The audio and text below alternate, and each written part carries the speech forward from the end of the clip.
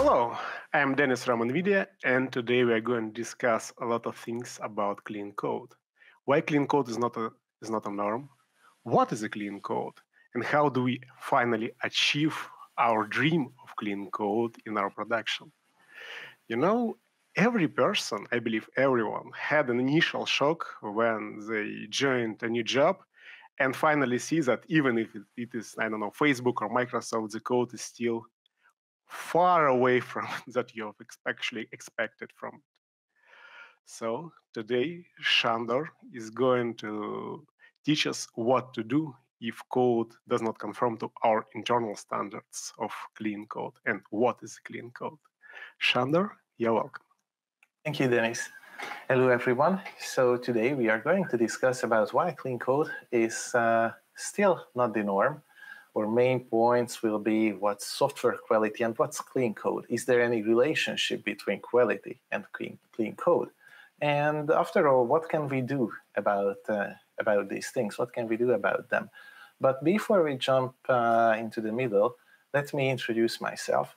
So my name is Sandor Dargo, and I work as a principal engineer, mostly with C++ in the travel industry.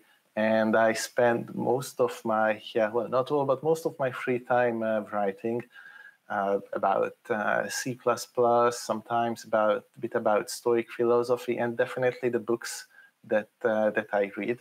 Feel free to check out my blog. We used to like to travel a lot before COVID, so, well, we would still like, but things are a bit more difficult. And, well, we try to enjoy ourselves a lot in the kitchen with my two small kids. And you might, well, let's hope not, but you might see them later during the talk if they manage to run in. But that's more than enough about me. Let's have a quick look at the agenda. So first, we are going to discuss about software quality and about quality in general. Then we see what is clean code. We'll see if they relate to each other. And then we'll ask the question, why don't we write clean code? What are the reasons behind, and who are the faulty ones? Well, we'll see. Many people, they say it's them, but we'll see that it's never them. And at the end, the question is, after all, what's our job? What should we do about clean code? You might ask, why did I want to talk about clean code at the C++ conference, or why do I want to talk about clean code and software quality in general? Well, clean code is still not the standard, and we often don't agree on what quality is. We don't agree. Developers don't agree. They cannot agree whether clean code is part of software quality and what is software quality. And I think we should discuss more about this, about these topics. And even though we have a very technical conference with lots of interesting deep technical talks, I think these meta topics are also important to discuss. And when it comes to quality, bugs, and clean code, well, you know, people always prefer blaming over taking responsibility. And in fact, it's not only about clean code or quality, it can be about just anything. And I think it's important that we understand our responsibility as software developers when it comes to quality. So, is clean code part of software quality? That's our first big question. Can we answer that? Well, in order to answer that, we should be able to understand what is clean code and what is software quality. But we don't have a common understanding of that. Because some even says that software quality is just a meaningless marketing term. Maybe it's a bit shocking when I say so, but it's not something that, in fact, I came up with. If we consider the words of the author, Derek Jones, who wrote evidence-based software engineering based on the publicly available data, well, he said something very interesting. Let me switch here and quote his words.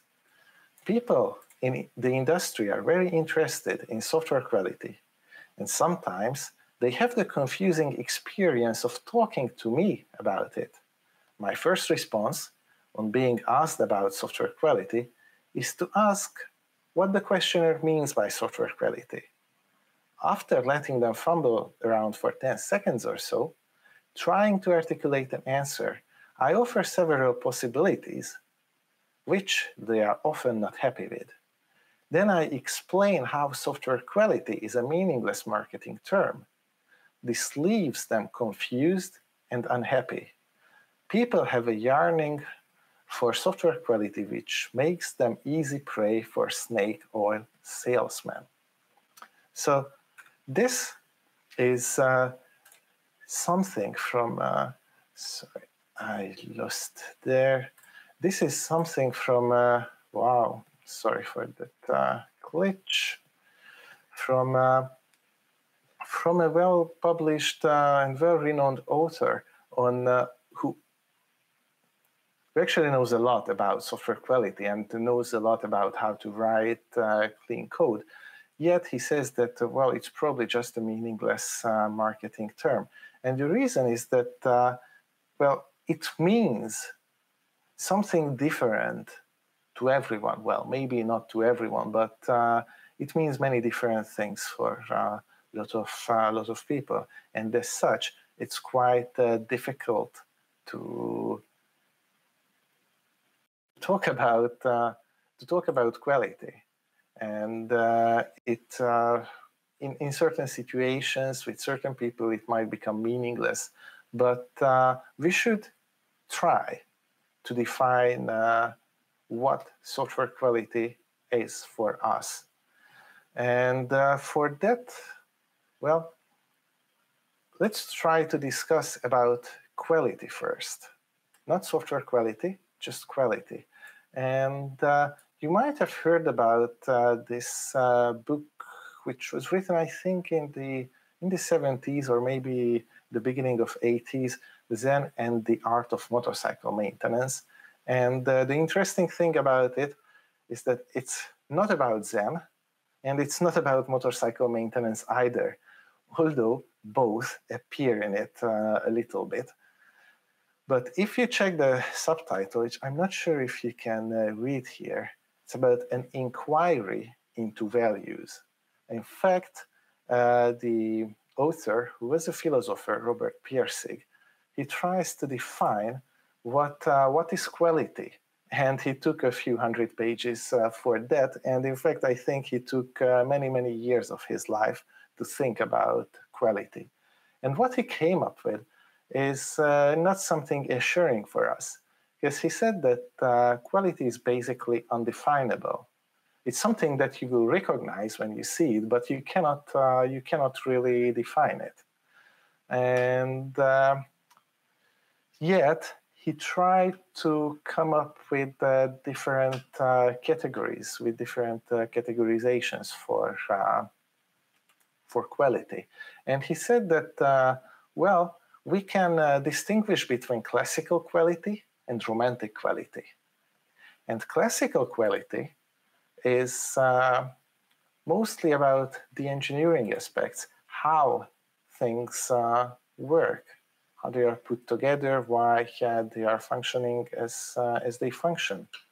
Whereas the romantic quality is about how things are used, not how they work, but how they are used. And it also includes design and aesthetics. Now here we don't, when we hear design and aesthetics, you might think about, okay, the design of my code, the aesthetics of my code, but it's really not the case. If you think about the romantic quality, it will rather be the design of your application, how the UI looks like, how aesthetic it is. And when you think about clean code, when you think about how your software is built, well, that's the classical quality. And in fact, he had a second book called Lila, which is also quite interesting, at some places even frightening, but he managed to come up with even more categories for quality. I'll not go into details about them, but just let me enumerate them so you can think about it later if you wish. You have inorganic, biological, social, intellectual qualities, and even so-called dynamic quality, which would make this talk, I think, really really more difficult. But let's stay with the classical and romantic qualities. So you see here, when we talk about clean code, we rather focus on the classical quality. But not everyone defines software quality in terms of that, in terms of classical quality. Because if we check what is software quality, well, if we want to check some definitions, let's say from, for example, from Wikipedia, we'll find very different definitions. If we check the one of the ISO, the International Standardization Organization, it says that software quality is capability of a software product to conform to requirements, while for others, it can be synonymous with customer or value creation or even defect level. Well, that's not something very close to clean code, but you might say that if we have the right non-functional requirements, then we can make clean code part of it. ASQ, which is the American Society for Quality, defines it a bit different way. They say that software quality describes the desirable attributes of software products. There are two main approaches exist: defect management and quality attributes. Now here, if we go deeper, we can find a place for clean code, but it's still maybe a bit difficult. If we check what Tom DeMarco said, who wrote some very good books like Peopleware or Structured Analysis and System Specification, he says that the product's quality is a function of how much it changes the world for the better. Now, that has nothing to do with how we write code. It has nothing to do with clean code, at least not directly. We'll see that we can still reason that indirectly it's important. But if you're interested in even more definitions, you can go to Wikipedia and software quality. You will get the link from the uploaded presentation. There are many very different definitions, and this just underpins, just supports what Derek Jones said, that, well, you might say that software quality is a bit of a meaningless term because so many people, so many organizations define it in a different way. Now, the definition I like the most is the one from the Consortium for Information and Software Quality. But they rather focused on structural quality of software, which is clearly not the functional quality, what, for example, Tom DeMarco more or less explained. And these four pillars are security, reliability, maintainability, and performance efficiency. And we'll see that it's much easier to place clean code into these pillars, into these categories, rather than the previous ones. And that's why I took finally this definition for software quality, for structural software quality. But if we want to put clean code somewhere here, if we want to see how clean code helps with these pillars, we have to understand what clean code really is. So what's clean code? Let's take a simple definition from Gary Woodfine.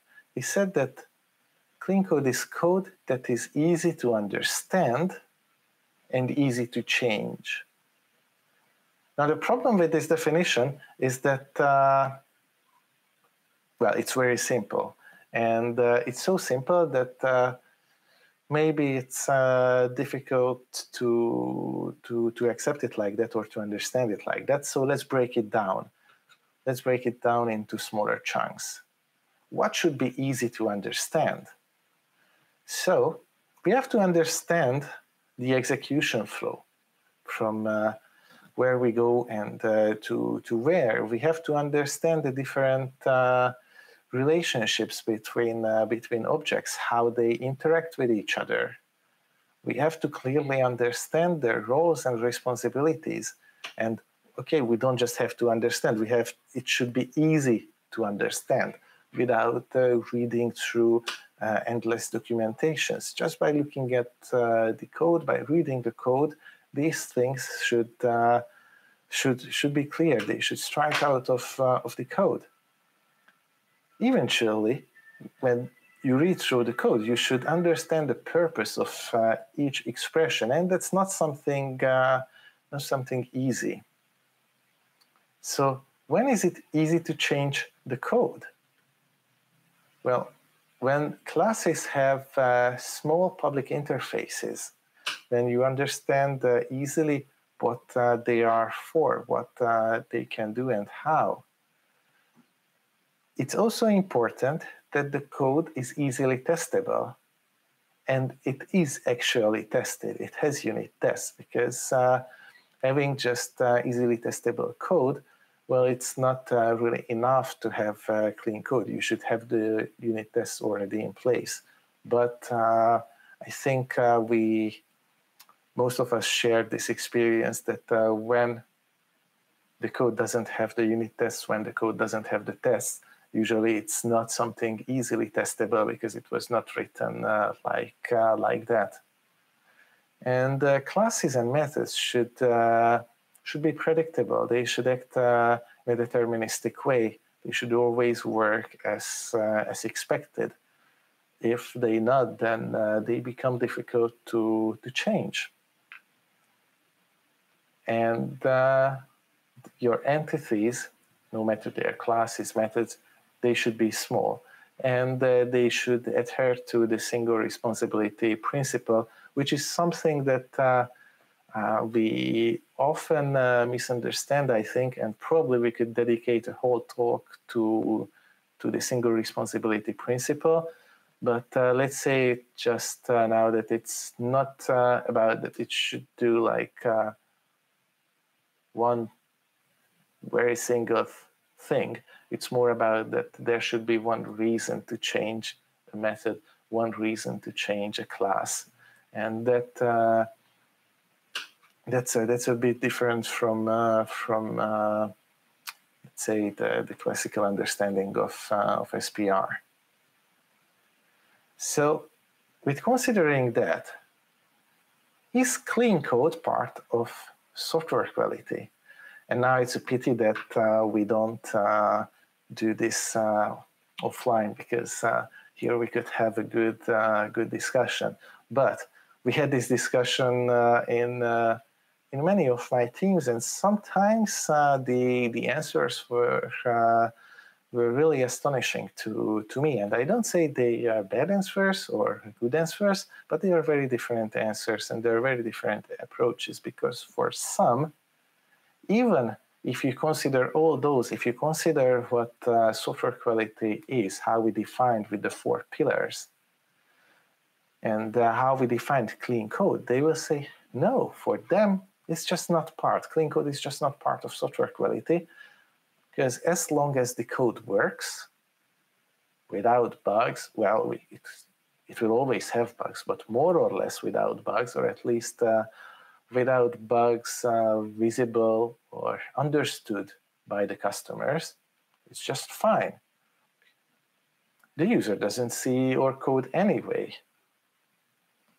Well, it might depend who our users are, or if we deliver some library, or if we deliver a product. But let's say that in general, they don't really see our code. So for them, it's just not part of the quality.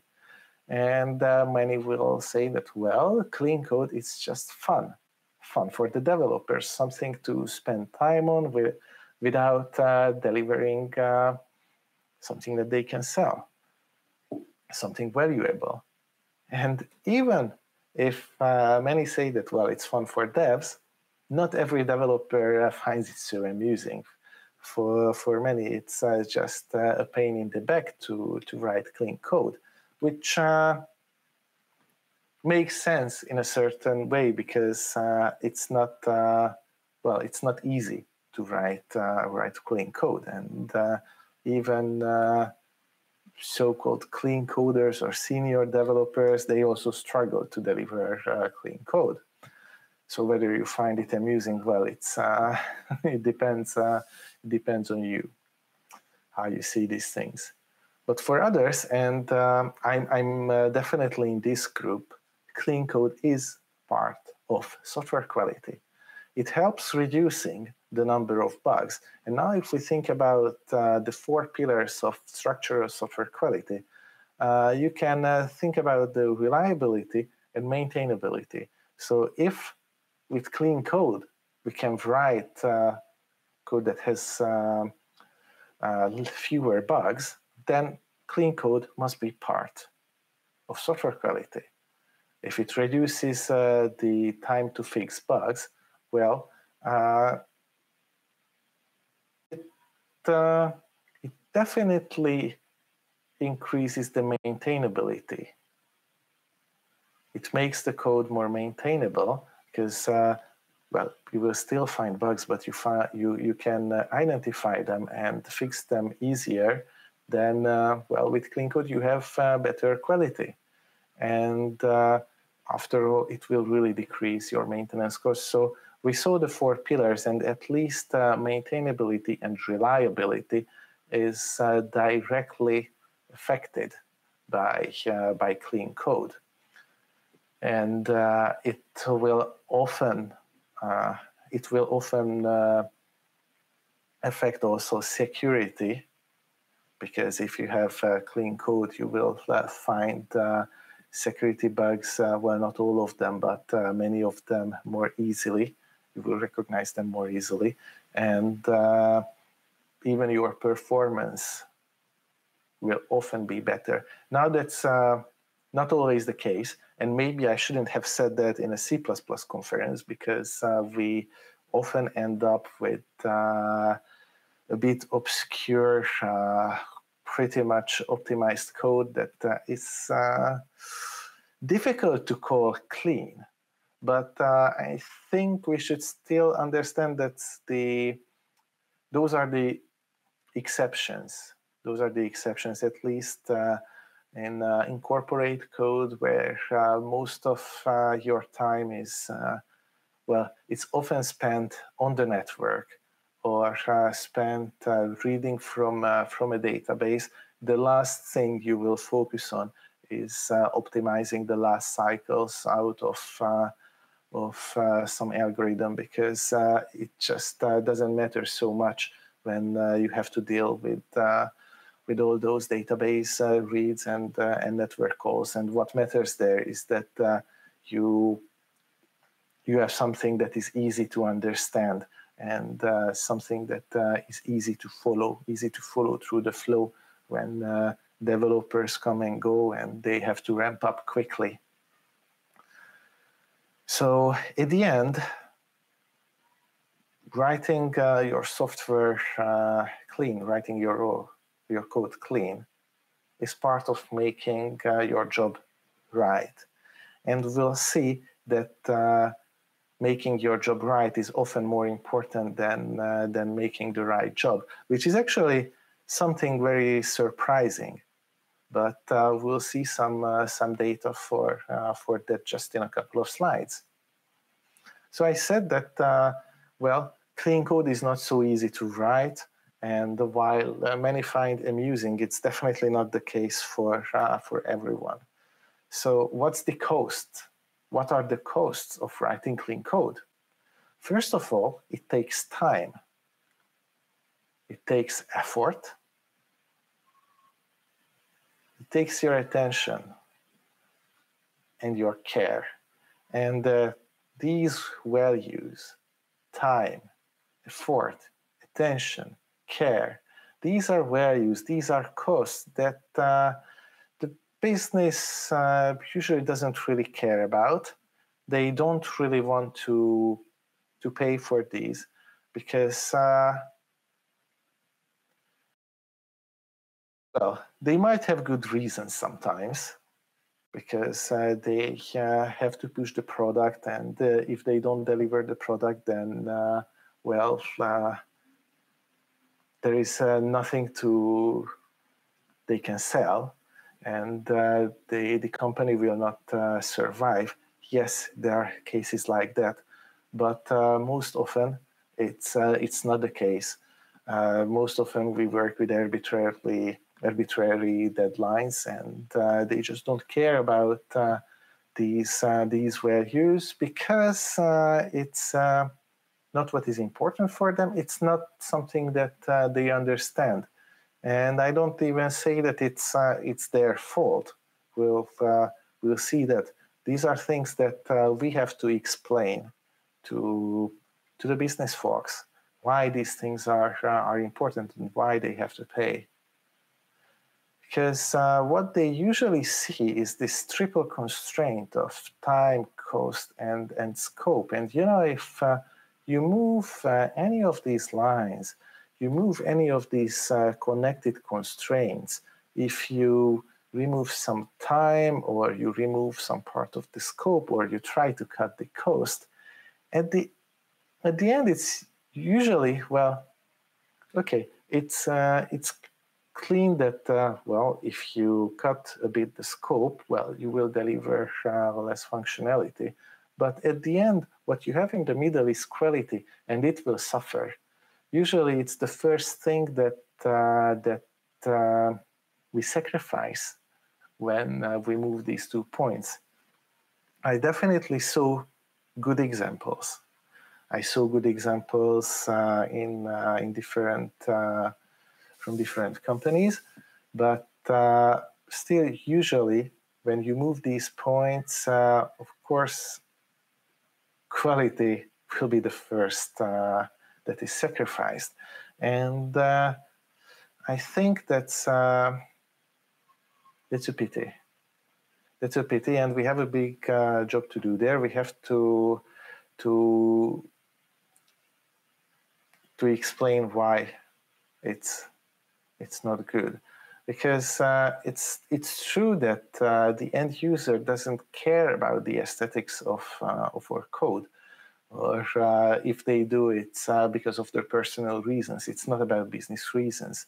They can't care less about the aesthetics of the code, the beauty of the code, or how elegant it is. They only want solutions to their problems. And actually, that's where clean code is important. Clean code makes sure that you will be able to deliver those solutions on time in the long run. Because in the beginning, it might take more time. Because let's see what happens if we write ugly or bad code. So first, our efficiency will be quite high in the beginning. Okay, we'll start very productive. We'll deliver features very frequently, but then the number of bugs will grow. The number of bugs will increase, and the time it takes to deliver a new feature is more and more. And there are very good examples in our industry where even in developer tools, where developers wrote tools for developers, but they didn't care about the quality of their code, the cleanliness of their code, that they were just not able to deliver changes after a while. They were not able to deliver features. So at the end, when you write bad code, well, it's just be the end. It will be the end of your product, and there will be your competitors there who focus more on quality, and they can still deliver and write the new features.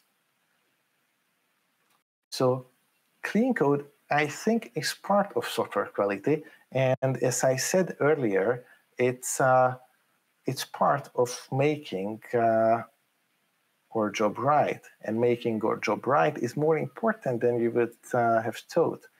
So Alan Kelly worked with some data collected, I think, at the MIT about software quality and how important it is to do the things right. And he called this the alignment trap. So in this chart, you see two things: doing things right and doing the right things. And I would say by general, by default, you would say that it's more important to do the thing, to do the right thing, because if you don't do the right thing, well, you're just wasting time. And while it's obvious that the best quadrant is where you do the right things right, so you deliver the right products and you deliver it the right way, if we analyze the data, we will find that those companies who focused on delivering the things right were more successful in the long run than those who fall into the alignment trap and they just try to deliver the right things. So if you check these numbers, you will see that those who were focusing on the things right, they spent, after all, like 15% less on IT costs, and they made 11% more sales in 3 years. Whereas in the opposite quadrant, where they focus on just delivering the right thing, they spent more on IT, and they had smaller growth. You might ask, okay, but how? Okay, it's evident that from the data that making the job right should be the responsibility of all of us then, but why it's the case? And what they found is that, well, you can easily change what you do. You can change, for example, even if you just think about yourself as an individual software developer, you can easily change your company. Well, more or less easily. You can change your team, or in fact, you can change what you do at home. That's rather easy. But to change how you do things, to change your habits, that's something very different. It's very difficult to change how you do things, and it's even more difficult to change a company culture. You cannot just change it like that. A leader can come and say that, okay, from today we do something else, and people will do something else, but they will do it the same way. That's something very difficult to change, and that's why it's important to focus on, from the very beginning, on doing the things right. Because if you do the things right, then people will notice it, and they will communicate with you, and they will help you identifying that, well, okay, what you do is really good, but maybe you should focus on a bit different features that would be more helpful for us, but we really like to collaborate with you.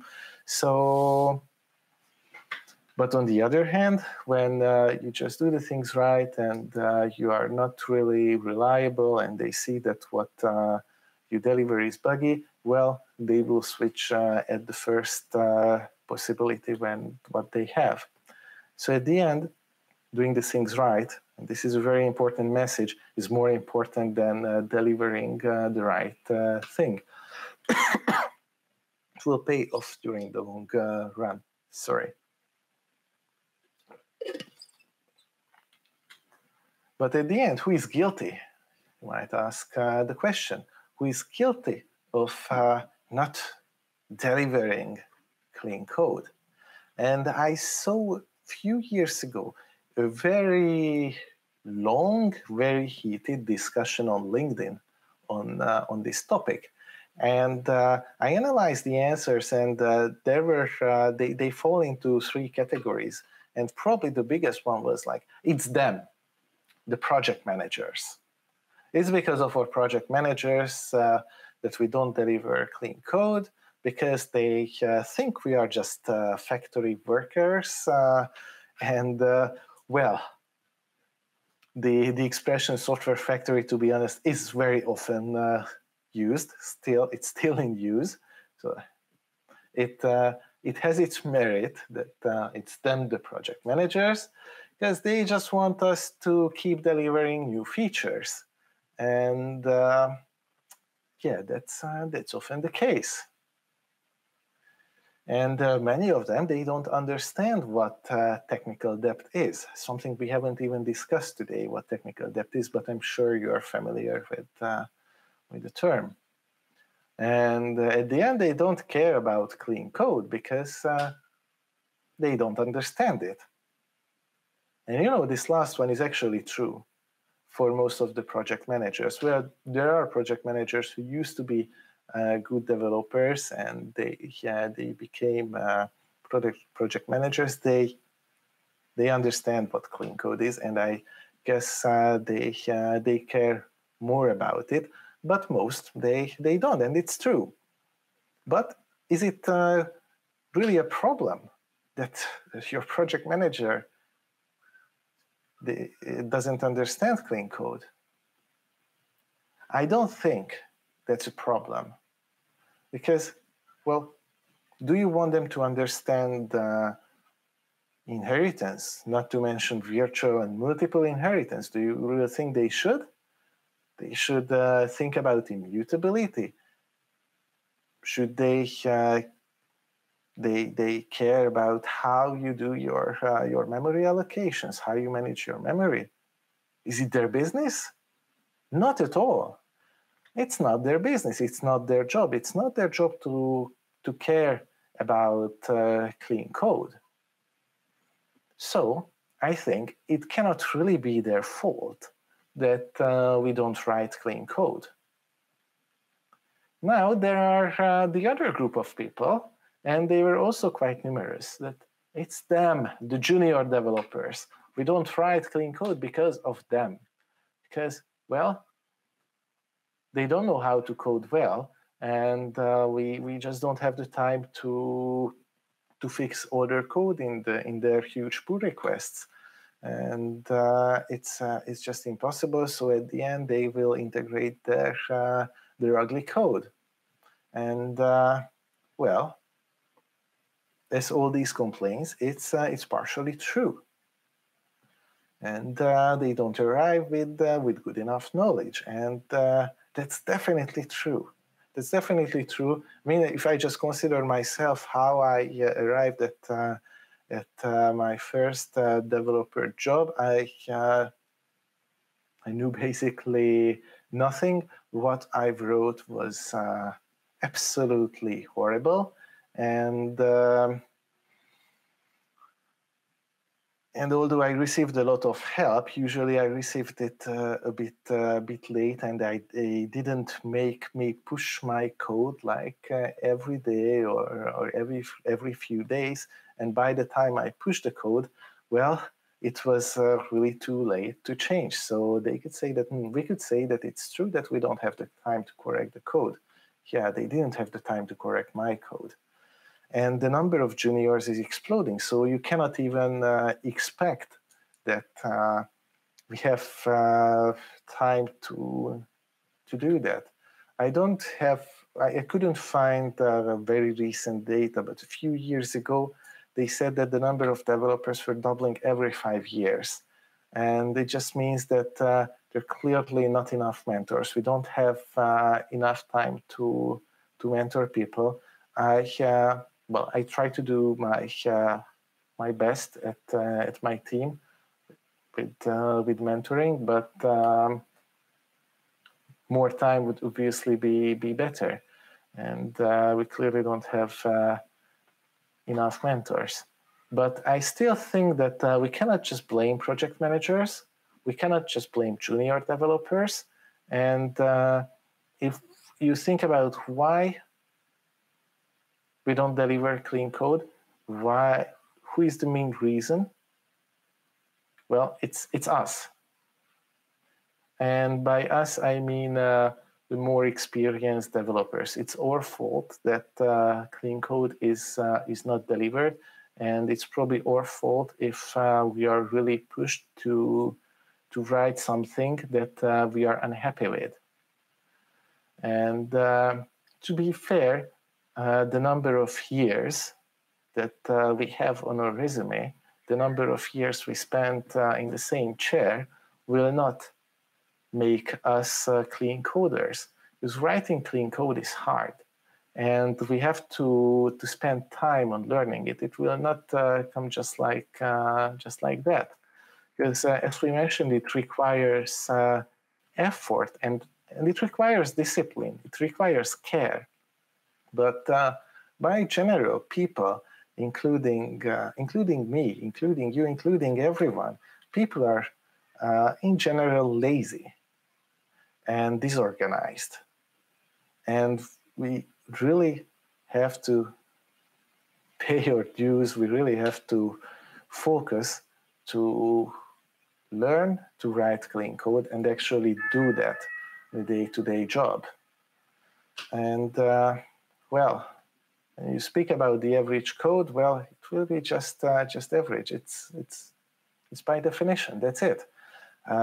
People, on average, in general, they tend to perform in a mediocre level, which is just a synonym for average. And you have to put some systems in place, usually automated systems in place that will help you to write clean code, that will force you, that will discipline you to write clean code. And even then, it's not so easy.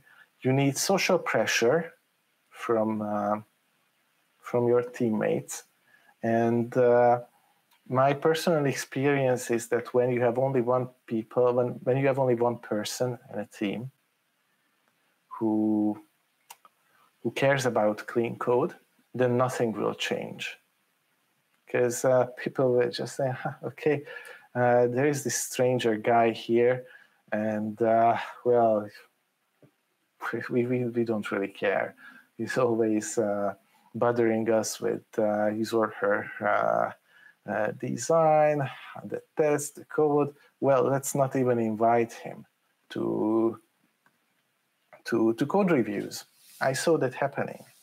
But when you have at least two people who discuss this regularly in the code reviews, in team meetings, just on the chat, or just they share some articles about not about clean code, but some best practices, then people will pay more attention, and actually change is possible then, and it will happen slowly. So you need this social pressure. But for that, in order this to happen, we have to do our job as senior engineers. And it doesn't only mean that we have to write more code and better code. Because what's our job? What's our job as an experienced developer? What's our job as a senior engineer? Well, of course, we have to write code, hopefully clean code, and we have to write tests. But after all, tests are still code, so we are still there. Okay, we have to write code. But the more senior you are, the less important it is to deliver features and code. You have to keep learning, no matter your experience is. And you have to communicate. The more you grow, the more you have to communicate. And our job is mostly, by time it becomes mostly not about coding, but about communication. We have to be good communicators. And there are many different forms of communication. And I don't even claim that I will list half of it, but I try to come up with the ones that are most important according to my experience. First, you have to be a good listener. You have to understand the struggles of the others. You have to understand their difficulties. Maybe you will learn that, well, it's not that your teammate doesn't care about clean code. Maybe they are just lacking some concepts and they don't understand some things, but maybe they don't dare to ask. But if you listen closely, you will understand that, or you will understand that they have some difficulties at home, and they just try to do their job as fast as possible and take care of the crap that they have.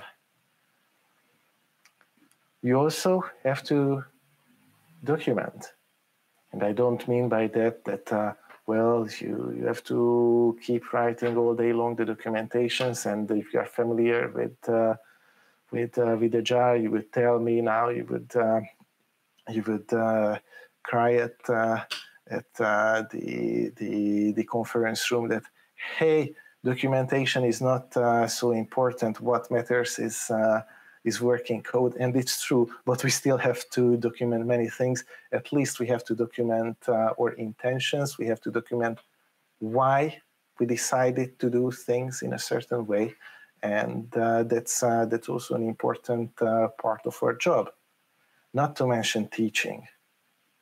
We have to teach the others. We have to help the others to get better, to raise the bar, and to deliver clean code with more ease and less effort is often the result of this type of communication that we do in our teams. We have to explain, and when I mentioned teaching, I mostly meant that, well, we have to teach our less experienced teammates.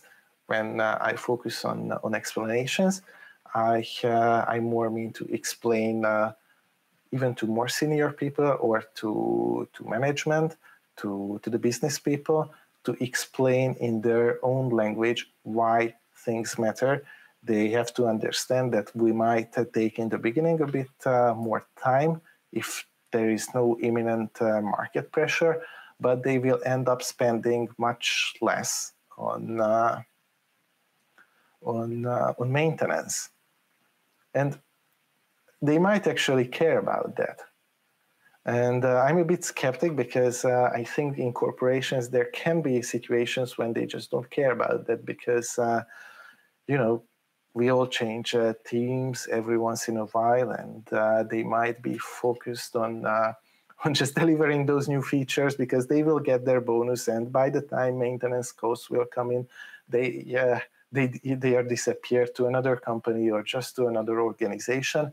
Well, it's a risk, but still we should take our time to explain in their own language why it's important to, for example, to write quality, or why we do things in a bit sometimes slower, but in a better way. We also have to alert them that, hey, what you do, what you want us to do is not going to work. And it happened that we had to raise a red flag in the team that, hey, what you do is nice, but if you do that, our application will collapse, because we just can't tolerate one more customer before you pay for some re-engineering, for adding new servers, basically to scale the application. And if you do that in a gentle way, they will listen, they will understand that. Sometimes, and this is also part of documentation, and it's part of our job, we have to say no. We have to say that, sorry, I'm not willing to do that, because it's just not matching my personal ethics. And this can be a bit intimidating, but I still think we must say no. And what can go wrong? I mean, okay, many said, that's why I quoted it in that LinkedIn discussion that I referred to about whose fault it is. People said that, well, we have to remind them about the truth. We have to tell them that, no, we cannot do that. And we are not willing to do that. Now others asked, but do we have a mandate? Can we say so? And well, of course, there were people saying no, but there were people saying yes. And I definitely think that yes, we do have the mandate. If they don't trust us, if they don't trust our judgment, and if they don't want to listen to us, then we should be ready to go. And of course, this can be a bit difficult depending on the market situation, depending on your personal situation.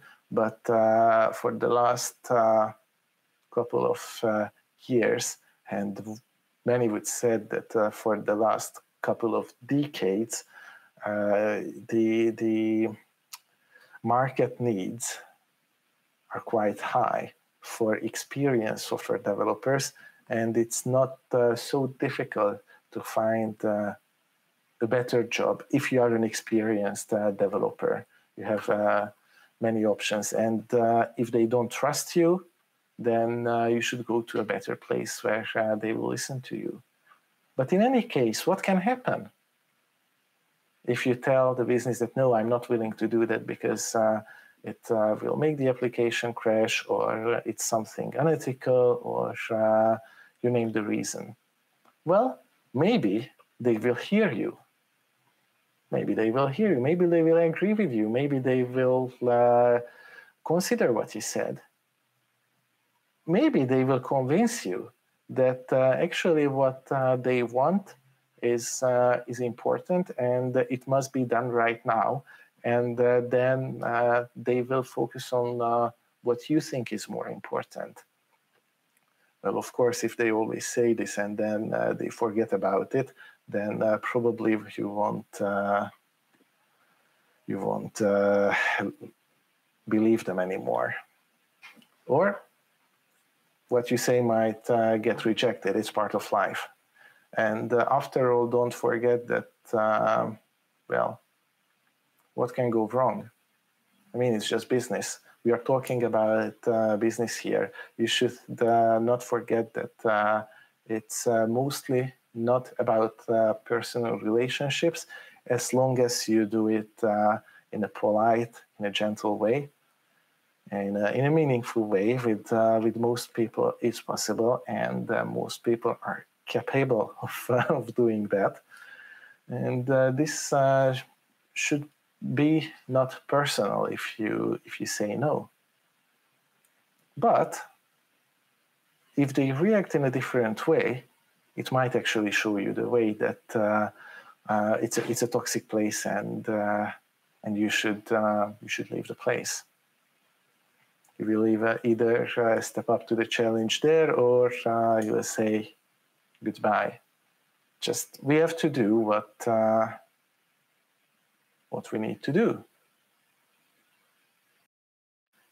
I mean, after all, you are the expert, you are the senior developer, and you don't ask how to do your job. I mean, hopefully you don't tell your doctor how they should cure you.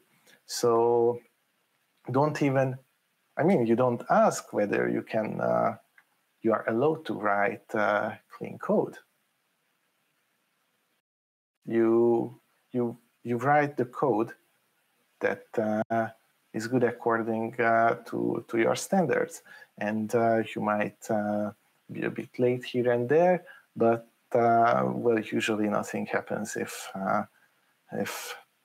you miss an arbitrary deadline. I don't say it's always possible, but usually it's not a problem. You do what you think is best, and you don't ask permission for that because you are the expert.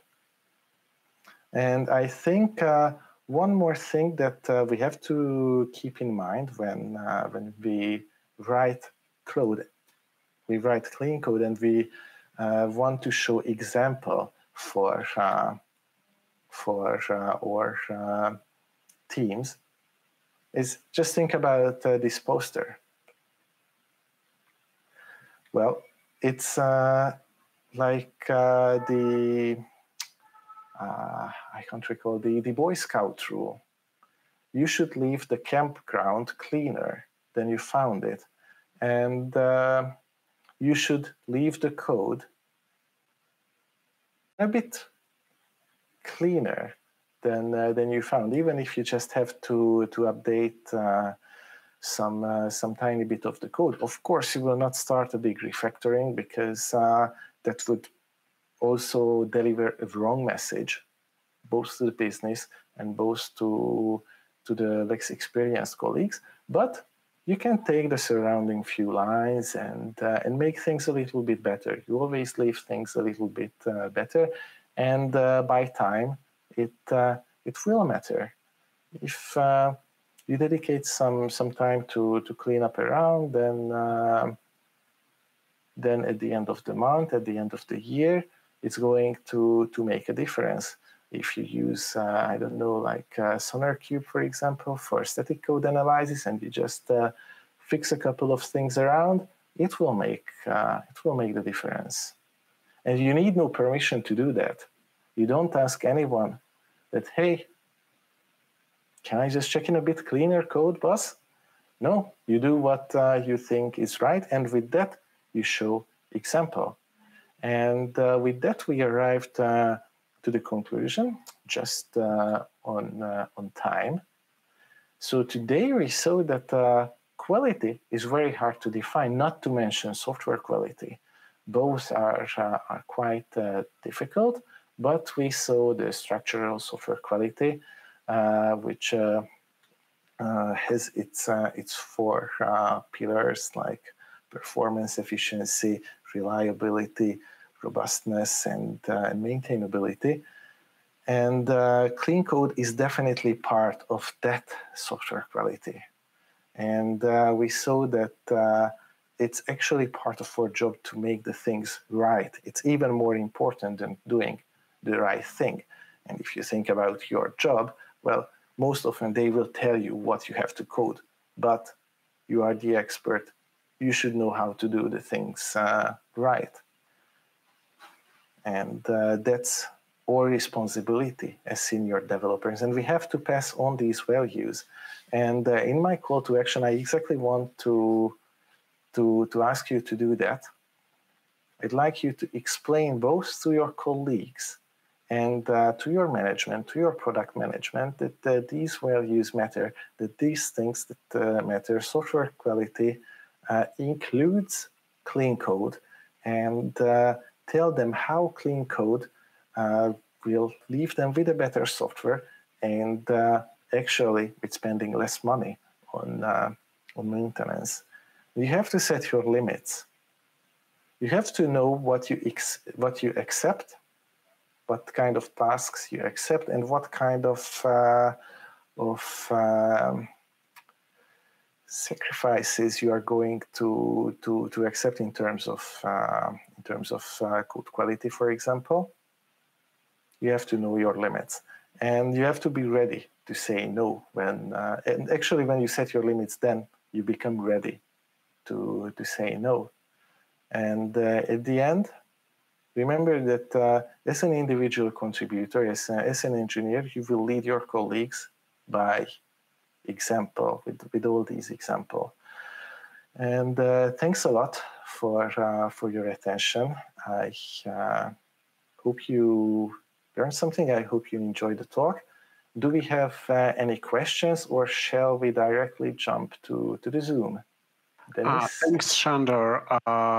You've nicely summarized a lot of thoughts that I had about clean code, but you just distilled the essence of this. And I stole your question. Sorry for that. Yes. I would like to ask the audience to join us in Zoom, where we're going to ask Sandor a lot of questions. And I have even a couple of things to holy war about. So, thank you. Thank you.